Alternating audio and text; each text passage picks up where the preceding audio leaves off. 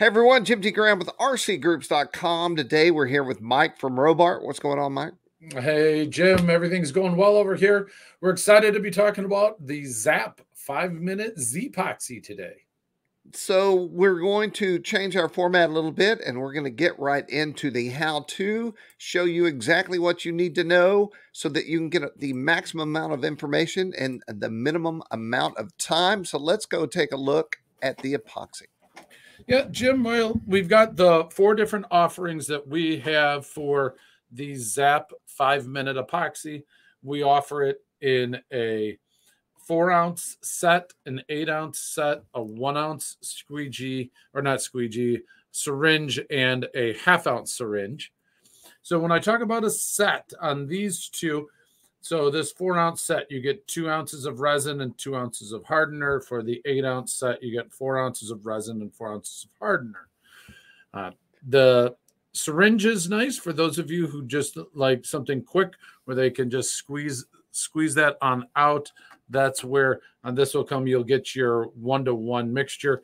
And then if you go into the fly fishing side, which you'll find this here that is still used in a lot of the fly fishing stuff. So what I'll do is let's get these 3 out of the way and show you what we have.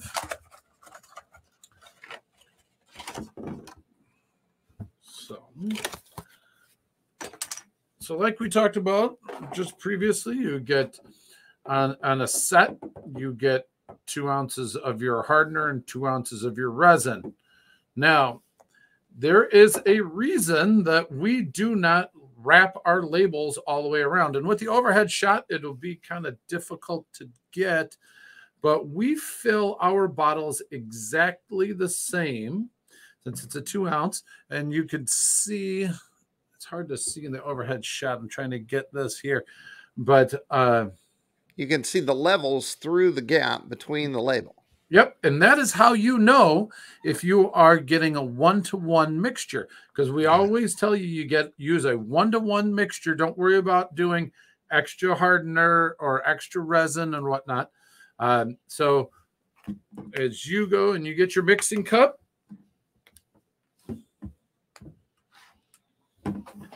and cut the tip off your mixing off your bottles.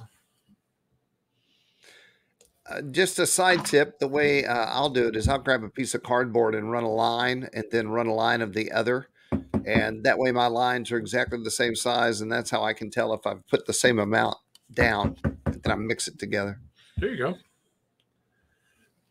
And I do them in a mixing cup. And then what I'll do is I put my bottles flat onto a surface.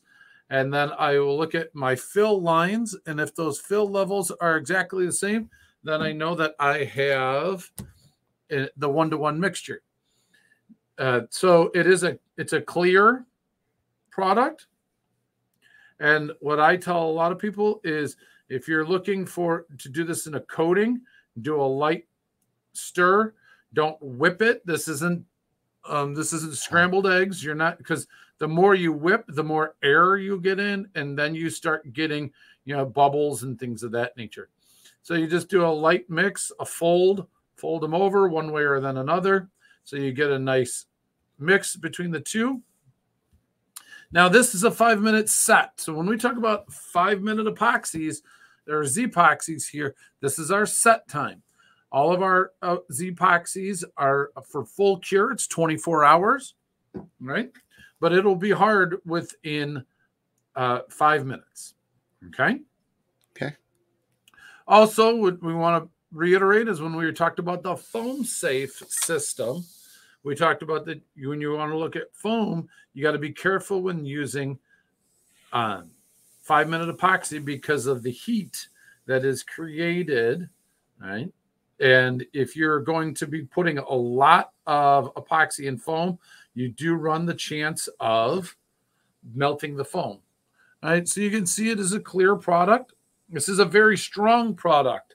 So I was pulling up the PSI. So our shear strength, when we look at shear strength, what I'm going to use a steel, the metal steel. So our PSI for the 5-minute is 1200 psi. So that's our shear strength. So it becomes very strong. Epoxies are extremely strong adhesives. All right. And where a great way of using our epoxies is on joints. So if you want to strengthen your ribs and your spars, that is a great way to make a fillet right in there and really strengthen up those joints. And the great part about 5-minute epoxy is that it dries in 5 minutes. And the thing you should be careful about is that it dries in 5 minutes. So you have limited time to get everything just right. This is true. So that's our 5-minute epoxy. And if anybody's got any questions, please feel free to reach out either to myself here at Robart, or you can call Frank Diano Enterprises or House of Balsa also. All right, everyone. This has been our ZAP how-to. And we have more in this series, so be sure to hit subscribe. Big thanks to Mike at Robart. You can check him out at robart.com. And then you can also check out ZAP, all the ZAP glues, at zapglues.com. I'll have links to all this down below in the description just to make sure I have everything right. You can go check that out there. Thank you, Mike, and thank everyone out there for joining us today. Have a great day, everyone.